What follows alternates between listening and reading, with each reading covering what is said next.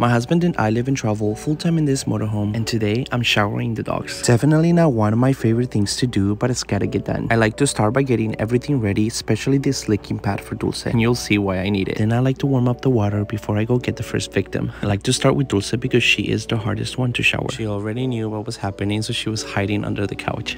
We've also been contemplating on learning how to groom their hair on our own, and that's because it's so hard to find a groomer since we're in different places all the time. But I don't know if that would be possible because I already have a hard time showering her. I can't imagine grooming her too. But anyways, Dulce is the baby of the family. She is 3 years old and she has so much energy. I use a licking pad with peanut butter while I'm drying her, otherwise she'll be moving or trying to run away. I use a blow dryer and I also brush her fur at this point.